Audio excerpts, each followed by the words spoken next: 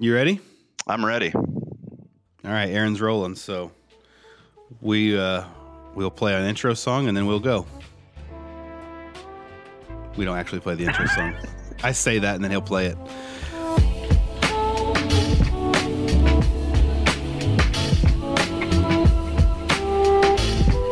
All right, podcast audience, thank you so much for being with us again. Very special guest today. My friend John Nadler is here. John, maybe introduce yourself and what you do and where you're at. Yeah, good morning, Andrew.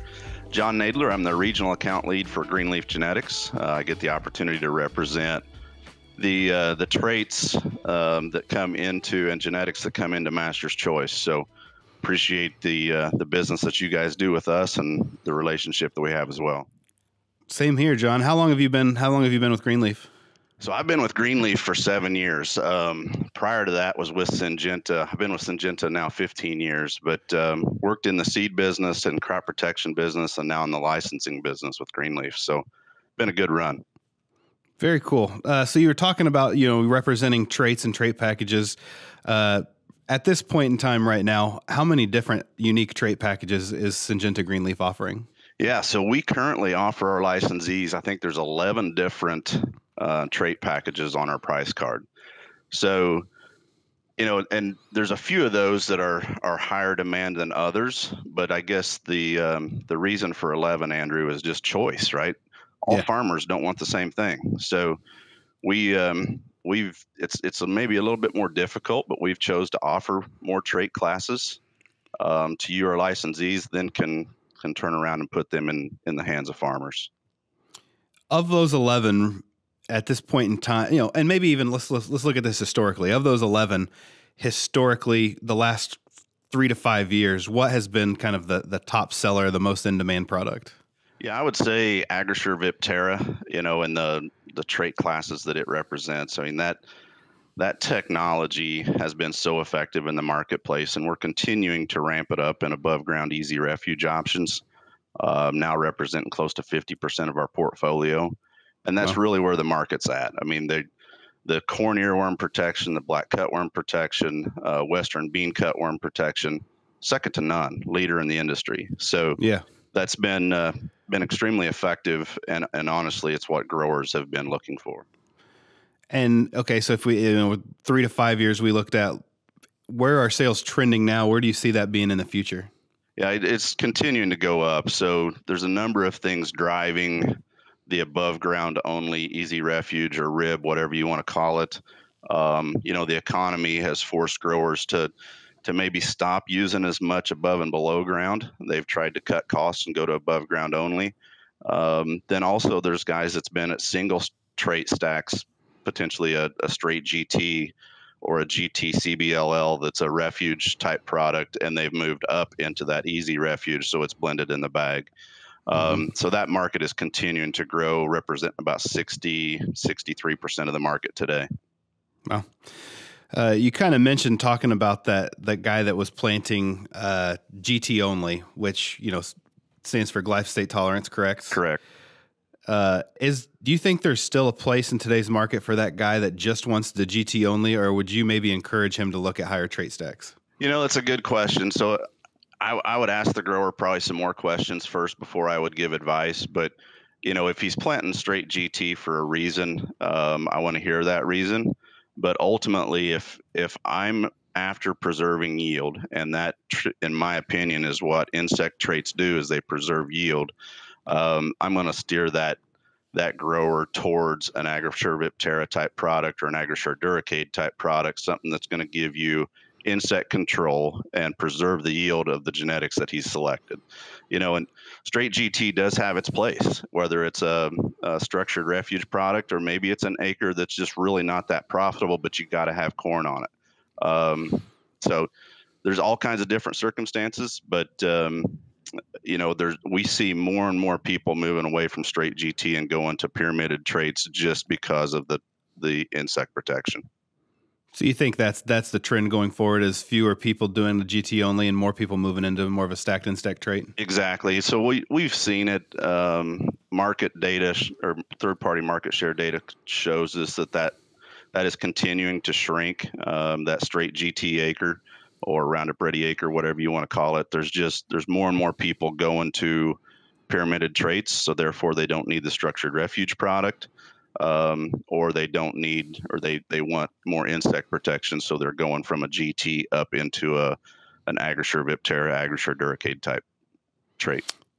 This was not on the list of pre-approved questions, so I'm gonna go off book here for a second. So I hope that's all right. I'm good with that. With Master's Choice and our audience for this podcast being mostly dairy focused, in the dairy industry, these guys have got to have feed. So even if there's a crop failure, crop insurance isn't that big of a boon to them because they've got to have feed to feed their animals to keep their business alive.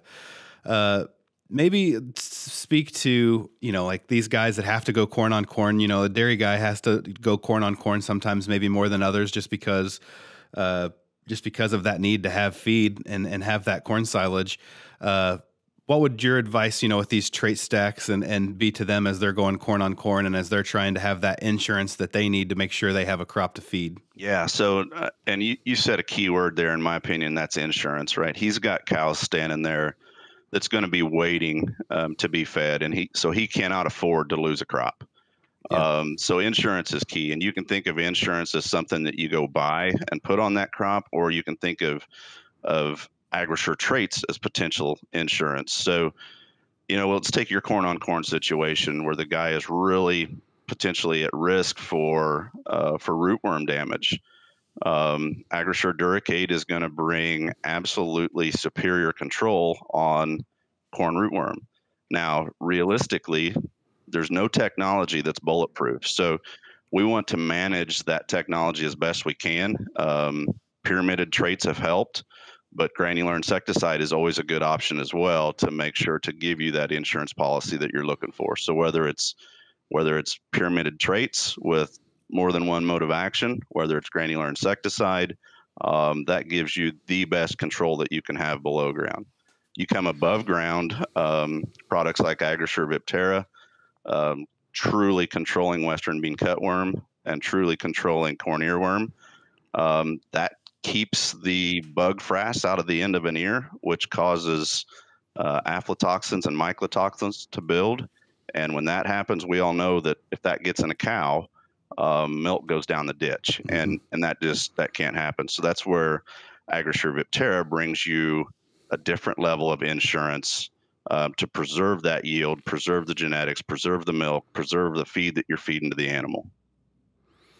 That's a good segue, John. We were talking about insurance, and I personally think, you said, insurance can be a product that you buy, or it can be, these higher trait stacks that give you a more likelihood in your field of that extra insurance. And I would say that of our audience, 10 out of 10 of those would rather they would rather spend a little bit more on that trait and have that insurance in the field than they would take their chances on maybe getting a check back for that and then having to find feed for their animals. So using that thought process of ensuring that we get the best stand of corn that we can as we're feeding these animals, how big of a role do you think seed treatments play in that? And how important are, you guys have outstanding seed care options. Maybe talk about traits and how important that is to that package. Yeah. So, Syngenta's seed care space is truly important, and let's be honest, a lot of farmers look at seed treatment as, well, it's colored, so therefore I have seed treatment, right? And that, honestly, that's true. It's very much the case. Now, realistically, though, there is significant differences in your seed care package, and that seed care, although sometimes hard to see, it could be a 2 to 3 bushel yield advantage. It could be a difference in getting an established stand versus replant. It could be a difference in bug pressures that could cause an avenue for a disease to enter into that plant later on in life. So there's a number of different things that your seed care package can do to make sure that you get an established stand and off to a good start, because that is such a key right now. You're kind of teasing a little bit about like the farmers just know that it's colored, and I don't know how many times I've what's your seed care package? I have no idea. The red one, right? The green one, which doesn't actually equate to anything. But do you think that farmers give enough credit to the seed care, to the end product, or do you think maybe they're almost a little just conditioned to like it works, and they just almost take it for granted that it's going to work? Yeah, I think it's both. They take it for granted that it's going to work, but honestly, that's your and my job, right? Yeah. It's your and my job to select the right product to put on that to mitigate the risk for that grower. A dairy farmer has so many different irons in the fire. Uh, Probably not going to worry about his seed treatment. That's your and my job to make sure that we bring the best seed treatment to him that's going to preserve his genetics that he has underneath it. Yeah, well spoken.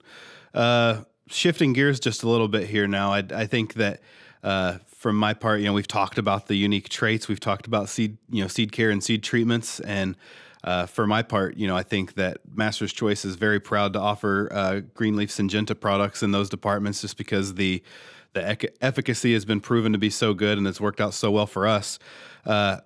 Us as an independent seed company, it seems like you guys, Greenleaf, it seems like you are licensing out traits to multiple independent companies, and maybe just talk about maybe how many independent companies you guys work with, and how important that is to you. Yeah, so for me personally, I work with 27 different licensees covering the southeast region of the U.S.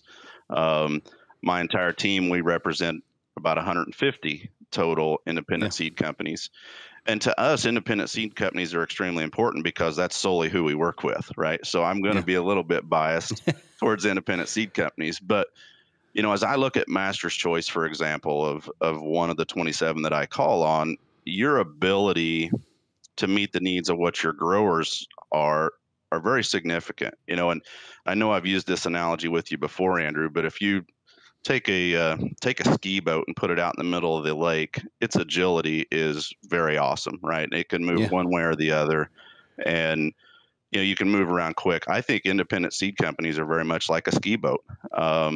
If you look at national companies, and Syngenta has national companies, and they're great fits as well, but their nimbleness is not near what yours are. So when it comes to your ability to meet your needs of a customer in a timely way, and sometimes like right now in this economy, it's quite different. So you've got to be nimble to meet their needs, and I think that's where you can truly shine. Independent seed companies are extremely effective in meeting the needs of growers, and at being able to move and come to what their needs are. so that you're kind of already addressing my next question here. You feel like as the industry shifts and changes, and there's been, it's a different industry now than when I started, for sure. And I'm not that old and haven't been in it that long, but you feel like the future for independence is still important, and it's important to preserve, all those different options and not maybe consolidate down. I do. Consolidation in our business is very real. If there's anything that we've seen in the last few years, it's been industry consolidation in ag, right? And I Yeah, think in that's general. I think that's going to continue. I'd be naive to say that there's not going to continue to be consolidation. Now, reality is the independent seed companies such as yourself that is doing business different today than what they were 5 years ago, what they were 10 years ago. You're making the changes that need to be made for a sustainable business. If an independent seed company is not willing to make changes, it could be difficult. Same way for a farmer though too. Um, you can't manage the same today that you did 5 to 10 years ago. Unfortunately, that just don't work. Yeah. So, kind of to summarize this part of our conversation, if you John were a customer, a seed customer, a farmer today, what would you be looking for as you picked a seed company? And then maybe what advice you would give, kind of correlate with that, what advice you would give to a listener that's maybe going through those decisions right now? Yeah. So number one, it's finding that seed company that can meet my needs. If I'm a dairy farmer, I'm thinking about digestion. I'm thinking about standability. I'm thinking about agronomics. I'm thinking about a number of things. If I'm a number two grain farmer, I'm thinking about test weight. I'm thinking about population. I'm thinking about standability. So, number one, I'm going to find that seed company that fits my needs. Number two, um, once I find that seed company, I need a relationship with that company to the level that they're going to recommend the right things for me, not necessarily the right thing from coast to coast, but what's going to fit Dad's North 40, right? That's the most important. There's a difference. Everybody's got good seed corn. Everybody's got good technology. Everybody's got good seed care. But when we match up the best genetics, the best traits, the best seed care on the best acre for the end outcome of what that grower's looking for, that's a true win. And ultimately, it takes some really good relationships to be able to do that. Yeah, couldn't have said it better myself. As a perfect way to wrap up our conversation. John, you did it. You made it through the interview. Well, maybe C plus, B minus type student, which, whatever. It was great.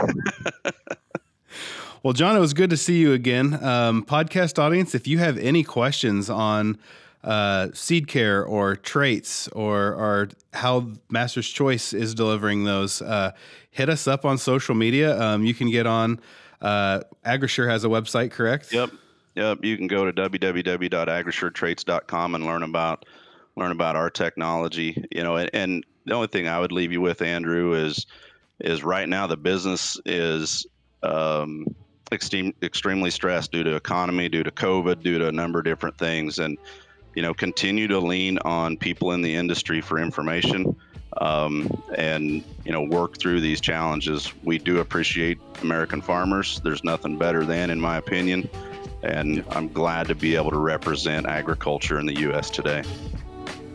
Perfect. Podcast audience, come back in 2 weeks. We'll have another episode, and we thank John for coming on. Thanks, buddy. Appreciate the opportunity.